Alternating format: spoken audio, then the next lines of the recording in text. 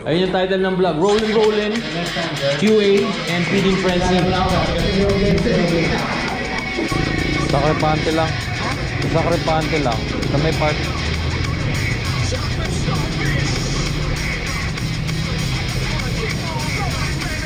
Alright, so what's up guys? Hindi tayo kala Paolo. Tropa natin. It's been a while. Like 2-3 years ata. So, quick visit. Kasi yun na tayo. Oh my goodness. I remember the days. Shoutout ka naman sa vlog ko. Oh yeah. Long time no look. Basta na. Long hair na brother. Oo nga, gaya dun eh. Oh yes. Hello. Look. Ay, kita niyo ba? Hello. Hope all is well. Long time no see. Alright. Dito tayo kasama si Tolche. Saka si Paolo. Welcome back. Batiin mo naman si ano. Pangalan ito, Kiko. Tangina mo, Kiko. Huwag ka na magpahinga. Oh yeah, oh yeah. Long time no look din kami ni Che. Alright, last vlog. Nandito tayo. Sa Paolo, long time no look kay Paolo. Long time no look kay Che. Paolo, kakabalik lang. Balik Ireland, di ba? Yeah. Pati din mo sa mga nagkasama natin way back. What's up guys? Salaking bye. Ano ako palagi. Babalik kaya pa. Sa weekend, syempre after niya miss na bin, ano lang ba? Kaya, maraming vlog. Dapat ito kasama ko ng October 4 na minigay. Ewan ko dito. Anyway, Tol, kumusta ka naman? Okay naman ito. Makakasabay sa amin vlog sa'yo. Okay ka naman. Game. Kasama natin yung dalawang bros na napakalupit. Matagal ko nang kasama itong mga to. Andito kami sa kainan nila Pao. Ayan, miinom sila na Pilsen at saka Black Label. Saan gawin yung Black Label? Ayun. Ako umiinom. Oo nga. Shoutout pala kay Brother Bell. Nagpa-red wine to nung pumunta ako sa kanya. Who wants to go first? Ako ay mas bata. Mas payat. Being with my family kasi as you guys know, hindi kami magkakasama. So, since pandemic, I haven't seen my kids. Ano na miss ko? Total, what do you miss about the whole morning? Most likely ganun din eh. Since limited yung paglabas natin, di ba? Although kasama ko naman yung anak ko, yung mga kapatid ko, we still see each other from time to time. Pero yun pa rin, mas magastos pag work from home. Salamat champion, salamat siya. So, Thank you. Ito na si Paolo Saxon. Ikaw naman, para sabay sa sirkulasyon. What do you miss about the old normal? Tokomi mo siya. What do you miss about... Yan, Tokomi oh. Tokomi. Nanonood kayo ng vlog ng Tokomi. Ito kasama ko, pinag-vlog ko. Ano ulit yan? Million subscribers to. Ano ulit yung tanong? What do you miss about the old normal? The old normal? Yeah. Yung old normal, yung pwedeng... Yung hindi pa drug war. Joke. Oh, ay. Hindi pa si Duterte. Yun yung old normal. Pero honestly, what do you miss about the old normal prior to pandemic? Kasi nasa Ireland ako eh, nung nag-pandemic eh. Well, dito sa atin nag-miss ko yung mga get together, real talk, yung mga get together, yung mga meet up kayo ng mga tropa mo. Office, syempre, magkakasama kayo dun instead of work from home, mga ganun. Yeah. Ganun bagay lang. Simple lang naman. Alright. Okay, Tol. Next question. If you were to live elsewhere and start a new life, where would it be? Ako na ba? Well, New Zealand kasi my wife's aunt is from there. So free ang pangitsi mo, wala kang babayaran. And then studies for the kids, free, and then sobrang linis. My kids were there 2 years ago. Tol, if you were to live elsewhere and start a new life, where would it be? Bukod sa Santa Ana? well, to be honest, anywhere. Kasi kasama kayong pamilya. No, boom! Ano yun, di ba? Kasi, boom! Bakit eh? Baka lang kasi may follow-up question, di ba? Or baka merong may ibang conditions, di ba? Parang, sige, sa Canada, sa New Zealand, sa Ireland, or somewhere na ganun. Pero, hiwalay ka sa pamilya mo. Pero, if I could, di ba, ganun, kasama yung family ko and gusto rin nila sana, Mga ganda, New Zealand, Ireland, kahit Canada will do. Sobrang common naman ng mga places. Ano? New Zealand, Ireland? Ito I want to comment, joke lang kay Paolo. Bukod sa Ireland, since galing ka ng Ireland. Bukod sa Ireland, where would you rather live? Sa totoo lang, Start a new life. Anywhere, wag lang sa Philippines. Real talk. Joke lang. Joke lang, joke lang. Ano ka ni Duterte? Anywhere na malamig. So what do you love about the new normal?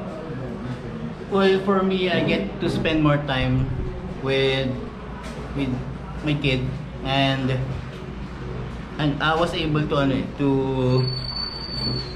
discover more stuff. Like I did a lot. Tattoo. I drew, bought toys, tattoo, exercise, and so on. Plantito, I became a plantito. Yeah, but most of it is I get to spend more time with my kid. Alright. Go naman. Ano yung question? What do you love about the new normal? Walang traffic. Sarap bumiyahe. Seryoso? Pero ngayon kasi ang dami ng traffic eh. Pero nung nagsimula, walang traffic. Sarap mag-drive. Alright. Tolabel, what do you love about the new Sa normal? akin, nothing. Kasi, again, di kami magkasama ng mga kids ko. So, I don't really like it. Pero, I have to deal with it. So, Here pa? yeah, yun lang. Nothing to love about it. Other people get to be with their family longer. Ako hindi. I live by myself. So, Okay. wala talaga. To sum up the 2020 rin, how would you put it in 3 words? You can explain, pwede rin hindi. Go. Appreciate each other. 3, appreciate each other. Yun yan, appreciate each other. Elaborate. Oh yun, hindi lang words. Pero also, bullshit talaga kasi namatay yung biyanan ko. Sige, top 3 words muna tapos explain mo why those. Yun nga, it's fucking bullshit nga kasi. It's fucking bullshit. It's fucking bullshit. Pwede it's bullshit, yun.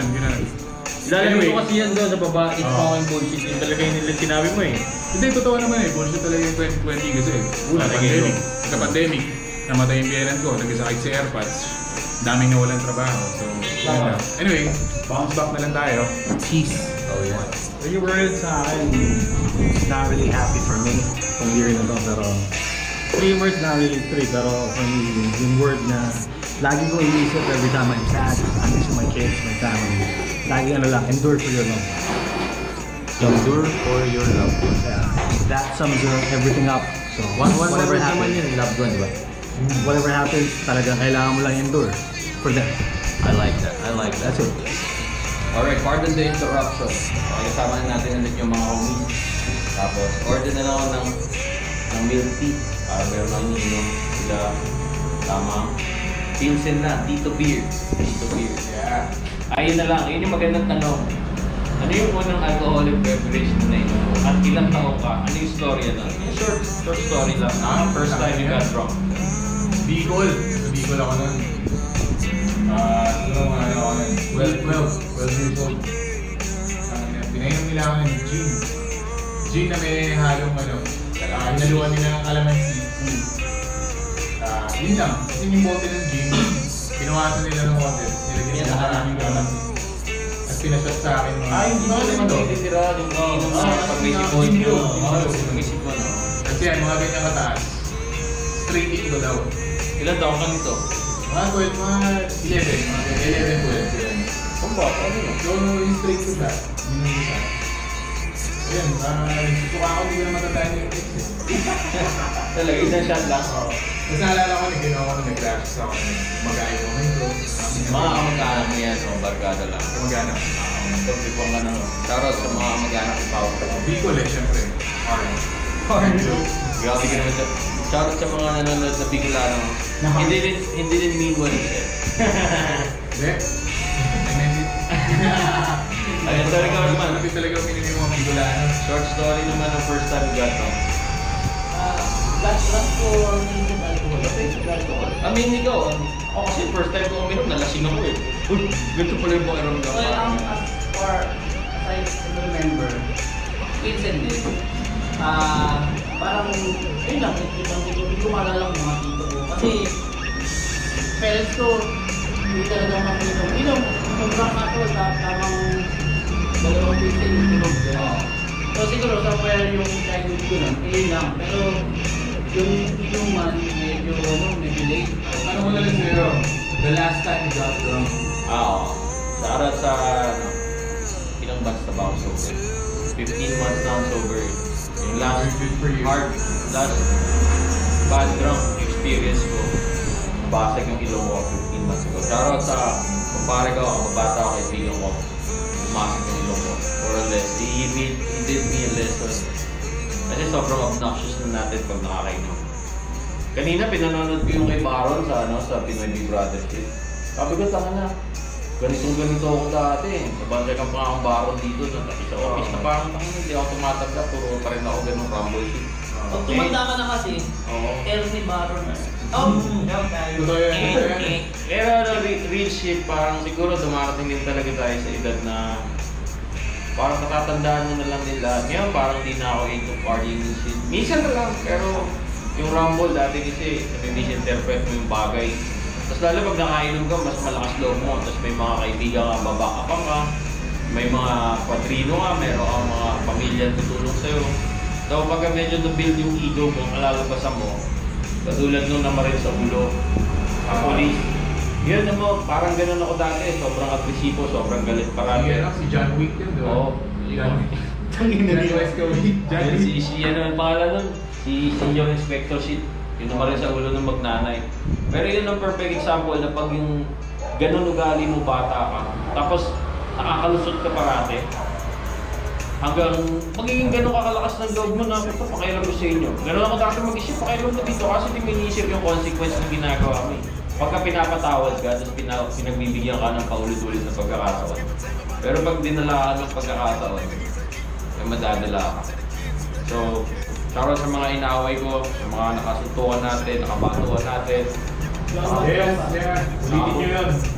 Mga nakasuntukan natin sa frat war, sa gang war, sa sandwich shit. Maraming nakutukan. Ay, Reunion! Ano na lang, love and respect. Kasi dati kala ko takot yung pagbibigay ng respeto. Pero mas maganda yung re-respeto ka kaysa kinatatakotan ka. Yun, hindi mo papayaran. So hindi na ako nalalasing, hindi na ako nangaaway. Dati malakas daw bumang-away pagka-lasing ako. Kasi inisip mo bukas wala na rin man. Itutulog mo lang yung lasing, tapos magising wala ka ng amat. Pero yung problema nandun pa rin, di ba? So, yun na ang tularan ng kabataan mo. Anyway, yun naman siguro yung first time natin nag-bonding. Sa pagkakaalala mo, hindi ko to kakargaan. Hindi ako sasangayin, hindi ako didisagree. Pero when was the first experience na nag-bonding tayo? Sa pagkakaalala mo, meron din si Che, sarili niya. Okay, pinaalala lang, hindi, yung sarili lang. Tokomi pala, guys. Tingnan niya, Tokomi, kung nananad kayo, di ba? Sila yung nagpa-prank. Sila yung nagpa-prank na sa YouTube million views. Narinig ko na rin yung dati.